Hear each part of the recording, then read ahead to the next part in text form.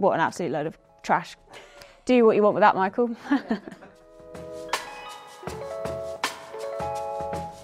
I think the way that we run our projects helps us really get to know our clients right from the get-go. So the sales team obviously are the ones that bring in the business, but then we always make a real point, don't we, if we can, of making sure that we see the clients in person for our kickoff meeting. And even though we're a remote business now, face-to-face time is so important still, especially at the beginning of a project. When you're usually facing a sort of 2 or 3 hour meeting, that's quite a hard thing to do on Zoom. So to get everybody in the same room, keep it light, keep it happy. It's a very exciting thing for the clients to be doing, kicking off a project. That, for me, really helps get things going. And talking on the phone as much as possible. It's more about getting to know them as people so that we can try and understand. Love the chat. Yeah, exactly. But it's trying to understand what they're about and where they're coming from. And sometimes that's just about what they did at the weekend, or if they've got any family, what they see this product being in the future. I think for me, it's definitely about the people. And obviously the like industry they're in helps to do that, but I think it's definitely about the people for me, so that if I speak to them 2 weeks down the road, I know what they did the previous weekend, or I can ask how like their children are or what they're up to. It's just all about that pure building relationship one-on-one, and I think that's why we take things so personally. There's that famous piece of advice, isn't there? The first 5 minutes of any conversation should not be about the point of the conversation. It should be how's so-and-so doing, or how's your holiday, or what's going on with your garden, or whatever it is. Yeah, exactly. It's good to get a bit of context for the client as well, and then their experience and how much experience they will have had in a project like this, and how hands-on we need to be in terms of leading them. Yeah, and I think that makes us more passionate about their project, because we want to do the best for them. So we want to make sure, like you'd want for a friend or a family, you want to make sure that what we're giving them is the best that we've got, and because everything comes past us before it goes to the client, we're the first people to see it. And if we don't think it's anything, it's not quite right, or we don't think that's what their vision was, or that's what they were looking for, we can relay that back to the team before it gets to them. So it's kind of that first filter before it gets to the client. And I think knowing the client personally helps us kind of bring that passion forward and helps us advocate. Yeah, definitely advocate for them. I think that's the main go-to between us and the studio, that we look at from their point of view. So as the project manager, walk me through what our process is like from your point of view, from the project managers. Sure. So we always start the project with a kick-off meeting, which would be sort of the coming together of the client's like dedicated team. So an account manager, a creative, and a developer. And it's usually a pretty hefty meeting. It's usually a couple of hours where we try and like get into the bones of the client's business and what they do and who they are. And from there, we would go away and get stuck into some initial kind of creative concepts to share with the client. And it's a really collaborative process. So we would go through several rounds where, we present the ideas and they have the chance to give their feedback and give their input, kind of as much or as little as they want to. And so, we make sure that the client's really, really happy with the creative side of things before we sort of sign off and go into build. And the build for us, I guess, is the really exciting bit, like where we see things come to life. Once the site's been built, we would kind of share that with the client again for them to feedback and really feel part of the process before we go live. So what's the most important part of that process, do you think? Like for you and for the client, what do you really have to engage with them? The kick-off and the scoping, I think, has got to be really on point. Because the more we know about the client and the more we understand the project and the brief, the better we can deliver. And I guess the more you've got written down to begin with and agreed, the smoother the process of the build and the testing and so on is then going to be, because it's not going to go back and forth in terms of questions or things that have to be added in. That's all been discussed and sorted, and makes everything smoother and quicker. Yeah, and it's also the crucial point of that relationship building, which we talked about earlier. That's the first interaction that we're having with them in depth. If we can kind of get the relationship right at that point, the rest of the process should be a lot smoother.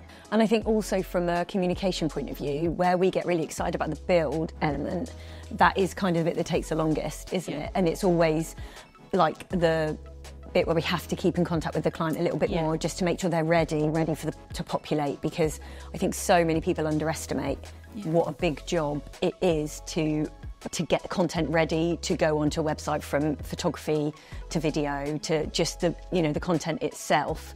I think that's really important, to make sure that they're prepared for what that's... Yeah, exactly. Because once we've built it, it's almost like, right, can we go live? You're like, well, actually, it's all got to be populated yet, and we've got to make sure the look and the feel's there, the tone of voice. And I think that's probably, for me, the biggest bit that's underestimated from a client point of view.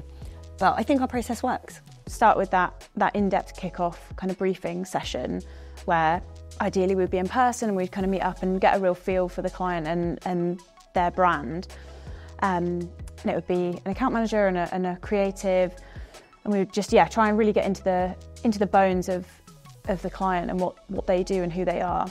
And we would then go away and come back to them with some initial identity concepts, so perhaps 2 or 3 different versions of a logo that we think would work for them. And that's where the collaboration really kicks in, and they kind of give us their feedback and let us know what they do and don't like, and they can kind of pick bits from the different concepts. And from there, we would work together with them to produce a final brand identity.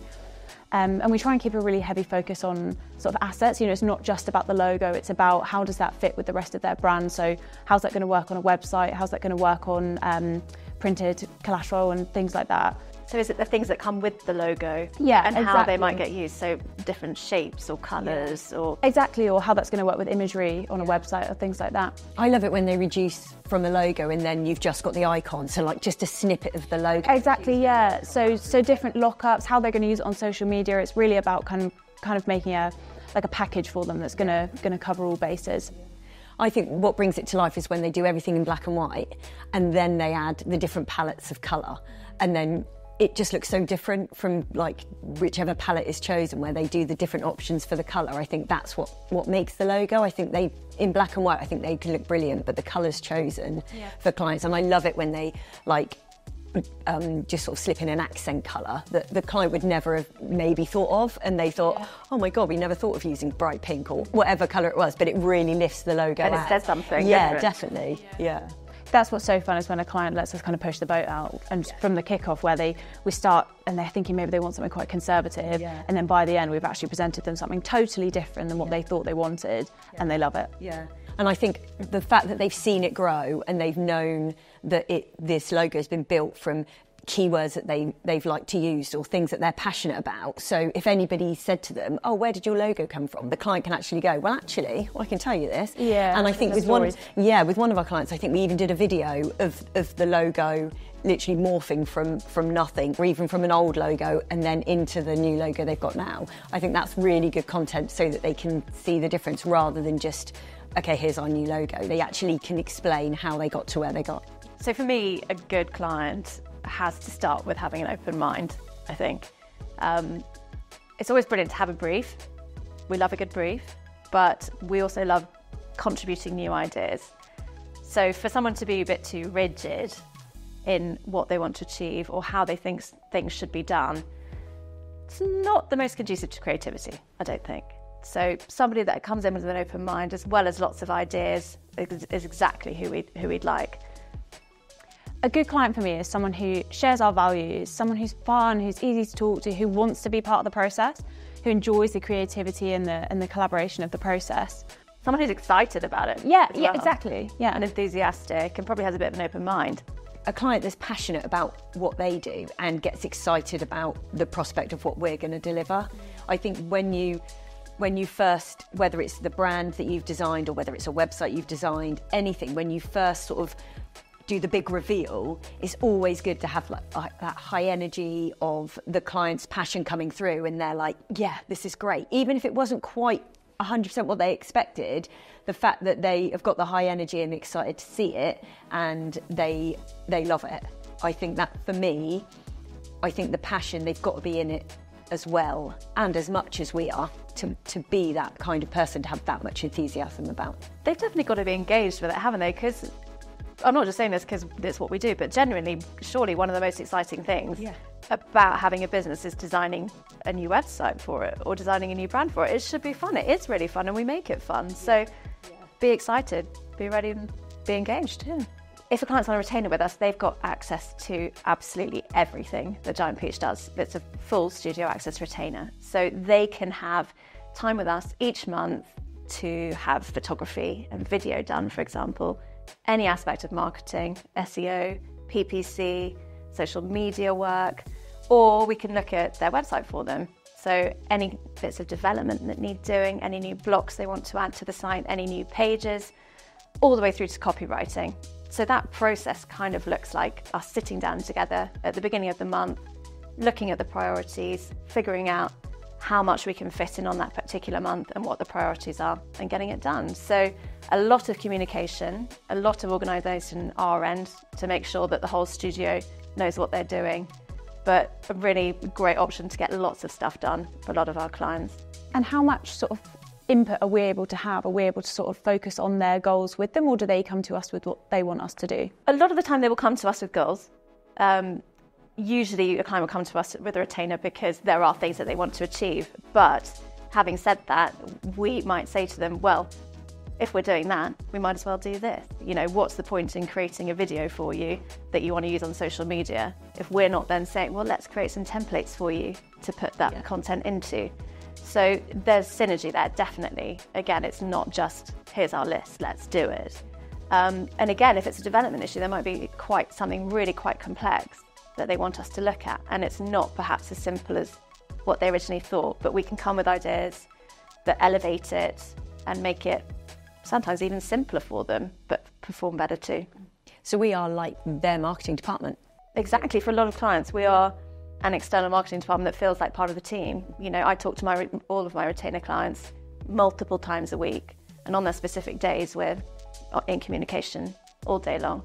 Dawn, do you want to tell us about our sort of longer term clients and how your relationship is with them, what you do for them, how you keep them happy? From our point of view at Giant Peach, our existing clients are the core. You know, it's what we're about. We're not about building somebody a website or doing some branding and then just letting them go off. You know, we want to make sure that they grow that brand. We want to make sure that they've got access to us so that we can advise them along the way and make sure that they've got the element and they're using the assets and anything that we've built for them correctly. So on a regular basis, I keep in contact with all of our clients, depending on what service they've used, but for every service to make sure that they're happy with what they've got. If there's anything more we can help them with, if we can bring any more proactive ideas to the table for them. Lots of clients don't necessarily want stuff done all the time, and that's absolutely fine, but as you know, I love a chat. So it's nice to just go meet with them, have a coffee, catch up, how's the business going? Like we were saying earlier, we like to get to know our clients. We like to make sure that we've got a relationship with them. So it is just like catching up with nothing underlying. It is literally just like, how are things going? Is there anything else you need help with? And sometimes you forget things. You might have built a website, populated it, and then 3 months later, I forgot how to do that bit, or is there any chance you could just do this for me? You know, absolutely, that's what we're there for. That's what being a Giant Peach client means. It means you can pick up the phone and you can just ask us a question and we can call upon whoever within the studio to help answer that question if I don't know it. Normally I know the answer, but if I don't know it, it's just making sure that they feel comfortable that they can do that, and it's not awkward, or it's not like phoning and asking for a service all the time. It's just phoning for a chat and picking our brains. Being in different industries, going out to see different clients, I have built relationships with them all. They are technically my friends. They're in my phone. You know, it's just that element that they can feel, that they can pick up the phone and ask me questions. I can go out and see them. We can just have a coffee, take biscuits, have a chat, just catch up on what their business is doing and how we can help grow them. You know, we do take everything so personally that once we've built something from brand upwards, we want to see them grow. We want to see them succeed. And I think that's what sets us aside. We don't just build a project for a client and then just go, right, tick that one off the list, next. You know, it is very much, we want to be part of what they're doing. We want to help them as much as we can, and even include them in stuff we do for Giant Peach, invite them along to our events and make sure they've got access to other clients. We work in so many different industries. It's so lovely to bring different clients together that might actually be able to help each other, which I think working for an agency definitely sets us aside from that. For if you just worked in a marketing department of a larger corporate company, you've only got yourselves, where I can bring clients together from different industries and make sure that they're getting the best, and that makes our life easier. I went to my first client meeting. So these clients are lovely, and they've got they're architects, and they're in this really old building, which you go up like the windy stairs to get to it. It's like beautiful, beautiful building. And myself and my colleague went in to have this meeting and everything was fine, and she introduced me as the new person to Giant Peach. But bizarrely, they had these stools or these chairs around the table, and they only had 3 legs. And I was like, oh, that's interesting, a 3-legged chair, never mind, I'm sure it's fine. So we sit down and I set my laptop up and I'm all good to go and I'm ready to go through my spiel in my head of like trying to, you know, be good and make a good impression for Giant Peach.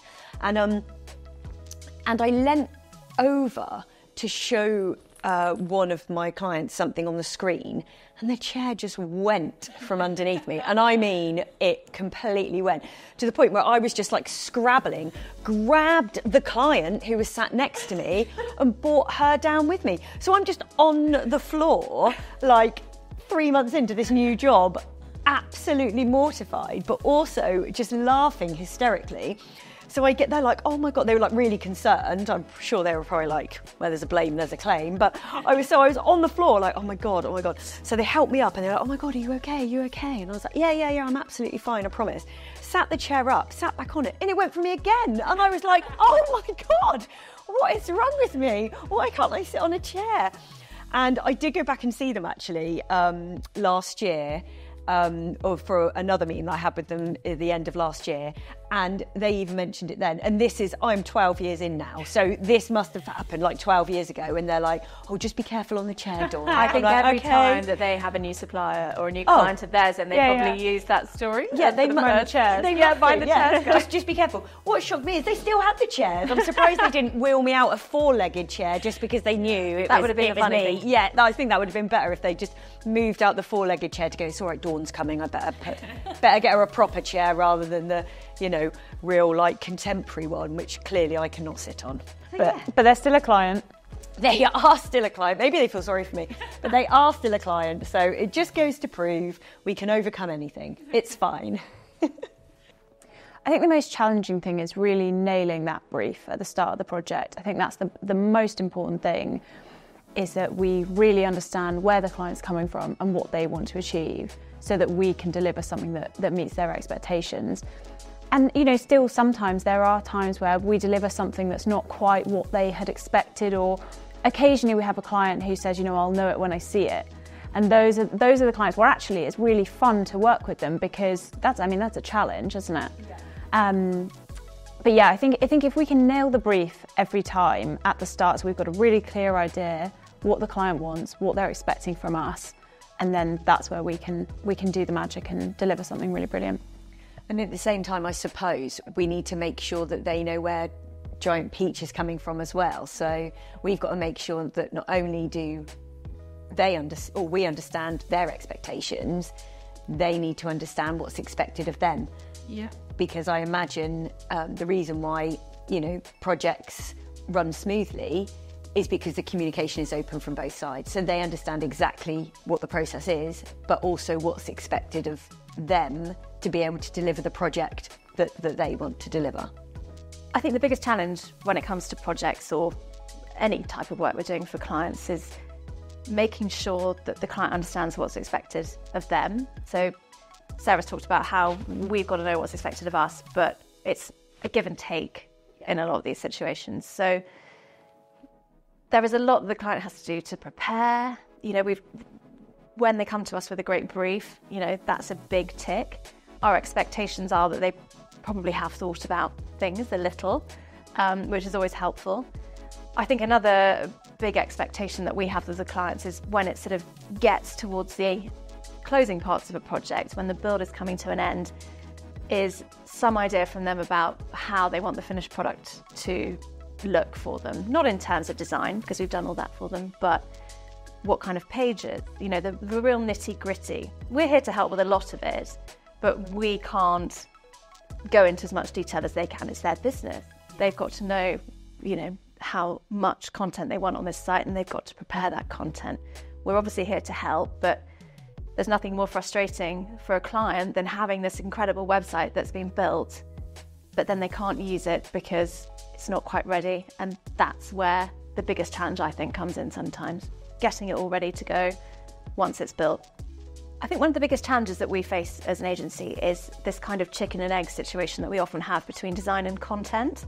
and the way that presents itself across different types of projects. So, for example, if we've created a website, it's built, it might be a while before that content's ready to go in. And that could be because the client's been completely overwhelmed by the amount that they've had to do, despite having been prepared for it by us. You know, it happens to everybody, things come up, you know, but it can be quite frustrating for you know, everyone, especially the client, to have this incredible new website that they can't wait to start using, but it's not quite ready because the content hasn't been done. And similarly with a design project, depending on what it is, for example, a brochure, we need to have that content ready before we really get into the sort of tail end of the design process, because it's got to fit, it's got to look right.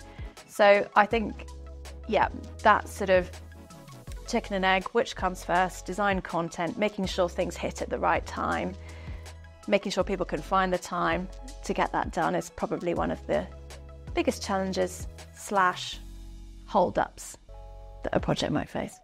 We aren't massively corporate. We speak to our clients, we're honest with our clients as we would be with each other. So I think that makes a massive difference. We're not necessarily, our processes aren't set in stone that we've got template wording. We will speak to our clients and adjust how we speak to our clients depending on the vibe and the relationship we've got with them. And maybe that's why we're not embarrassed when we... Yeah. I'm racking my brain to try and think of something embarrassing that's happened. I'm like, well, you know, make a typo, you make a typo, right? It's not like you're emailing a lawyer and the world's going to come crashing down. Yeah, or if you fall off a chair in a meeting, they're not going to like run for the hills. No, exactly. Yeah, because we're all human, right? Exactly. And I think... we want to work with humans. Yeah.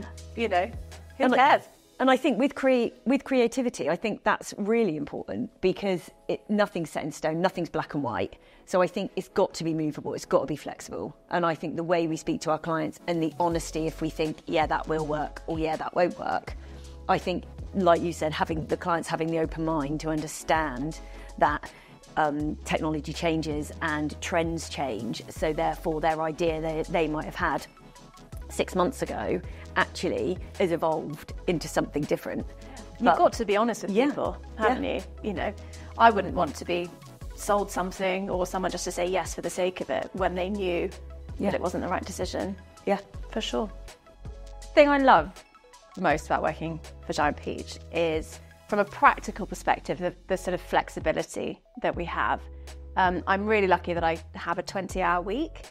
I have my fixed days that I do the majority of my work on, but if there's ever a school nativity or a doctor's appointment or whatever it is, it's never questioned whether it's okay to do, as long as there's nothing really important that you're missing for it.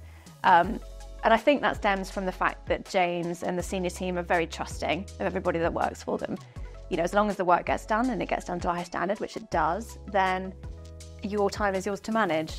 As long as the clients are happy, and as long as you get the work done, as I said, yeah, there is that trust that means that it's a very relaxed, flexible place to work, which for me at the moment with 2 little children is just great. I love the team, obviously. We are so lucky with who we work with. We just have so much fun, and every day's a joy. There are certain people who just make you smile, which is lovely. And the clients are great. Again, we're really lucky. I think when you're passionate about what you do and you do good work, that really shines through in how the atmosphere is within the office. And our processes help with that too. You know, you don't come into work and go, oh God, you know, what's going on with this, what's going on with that? Everybody knows where they stand. You know, every day we have a meeting that ensures that what is happening that day is all laid out. And if there are any issues, everybody's so happy to help and step in. You know, if you've ever got a problem or more hands are needed, it's never in doubt that you're going to get that help. So it's just a great place to be. It's a great place to be. You haven't always been in like account management, have you? No. I've always been in very much client-facing roles, but I started my career in PR. Not really traditional PR. It was always very creative. So we used to call it, our firm kind of pretended we invented the phrase creative communications. So I was quite lucky in that when I started, it was traditional PR. And as time went on, I was there nearly 10 years. I saw the kind of evolution from, earned media being something that was in print, so magazines and newspapers, through to social media and digital. And a great idea would work wherever you tried to put it. And if you had a great idea, it would go viral. So there's lots of crossover. And I learned a lot, obviously, by looking after clients in that role, which kind of translates over here. And in that time, I was doing lots of business development as well, which is kind of how I started at Giant Peach. I would help James and I would help our old marketing director with events and with sales and new business and bits and pieces on socials as well. And over the last few years, so that's going back 7 years, but over the last few years, I've done a lot more in terms of looking after clients, actually getting more involved in the websites and every day learning new things, doing different things. So that's another reason I love it. Every day is a challenge, get to learn every day. It's great. I just love the variation of it. I deal with so many different clients in different industries, so it's never boring. It's never mundane. It's never the same thing over and over. So the fact that I come in and deal with different clients in different industries, you're almost changing hats from depending on the type of clients that they've got. So some people work from like business to business customers. So your marketing and your advice is very different to those that are working with B2C customers. So it's just always, I'm always on the ball, I think you've got to be. And I think that's what keeps us going. I think in the 12 years that we've evolved as Giant Peach, I think the clients have evolved with us. So there's sometimes, in a very bizarre way, sometimes we all of a sudden get lots of foodie clients at the same time, or we get lots of solicitors at the same time. So it's really random how the trend moves. And by doing that, it means that you can switch experience. So something that worked for solicitors, actually you can pull on that for clients in different industries that might work for people in the food industry. And you're like, oh, actually that's really cool functionality on their website, could also work on their website, which enables us to go out to the clients with our proactive ideas to say, what about this? Have you thought about that? We can help increase your visits or brand awareness or social media. It's just really good that we can actually cross our experience, amongst the different. Oh, sorry, no, that's wrong. Okay, that we can actually share our experience amongst the different industries out there. I quite often have clients where I had this one situation where I had one client who specialised in surrogacy. So they were surrogacy solicitors. So they were desperate to find people that were, able to be surrogates and help people bring children into this world. And on the flip side, I think in the same day, I went to our other client who was a fostering agency who were desperate for parents to look after the children. I was like, if I could just merge everything, then the whole world would be happy. It's kind of that sort of thing. So I love it when we can actually share functionality across different industries. I think it just pulls on experience.